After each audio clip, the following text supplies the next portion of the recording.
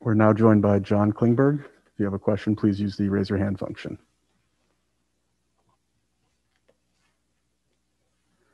Our first question is from Mike Heika. Mike?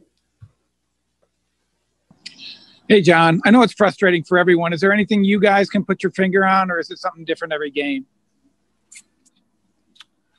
I mean, I think obviously the special teams needs to get better.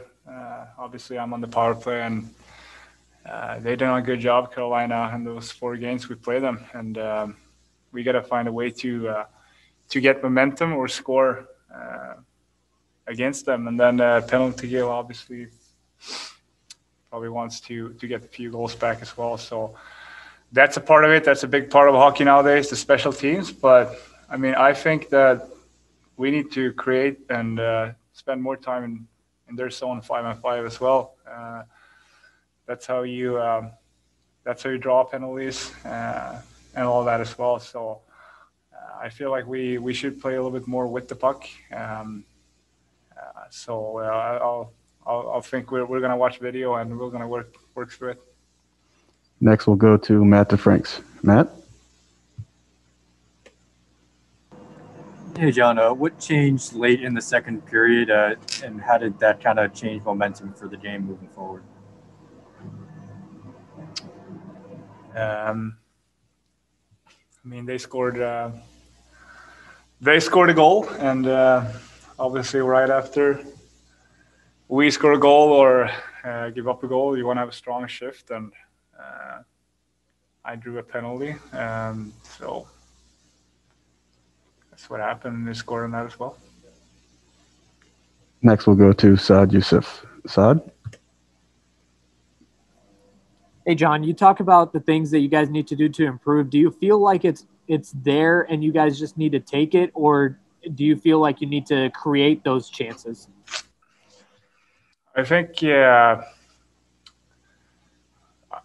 it shows pretty good in the third period that when we're creating and it's a little bit of urgency, it's there, and that's when we had a strong third period. Obviously, they're probably on their heels a little bit. They want to defend the lead, but if you look at it, we were just all over them in the third. So that urgency we need to bring through the entire game. We've been talking about this before. There's going to be momentum shifts within the game where they have a couple of strong shifts and we have to just hunt down in the D zone, and that's something that we're good at.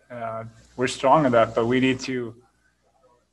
I think we are creating, but a lot of our shots are a little bit more to the outside right now. So I think when we have the puck and we're able to make a play, we have to make a play as well, and that's something I think you saw in the third period. We were all over them. D were active. Forwards are backing us up, and we had a lot of ozone time. Next, we'll go to Mike Heika. Mike, go ahead. What was your view on the game tying goal? I mean, it looked like it could have been an empty netter, and I mean, it just swung the other way, and you guys took advantage. I mean, it's pretty clear to the players on the ice what happened. Miro made a sick play. It's an empty netter. They have a 2-on-1, and I mean he's urgent trying to get back and defend the net, but at the same time they're trying to make a pass, and he knows all the way that where the guy is behind him, so he swings his stick in the lane, and that's something that only Miro is doing. I say he's really good with a stick, so. Then we're able to go the other way, and it's just unreal shot by pass as well. All right. Thanks so much, John.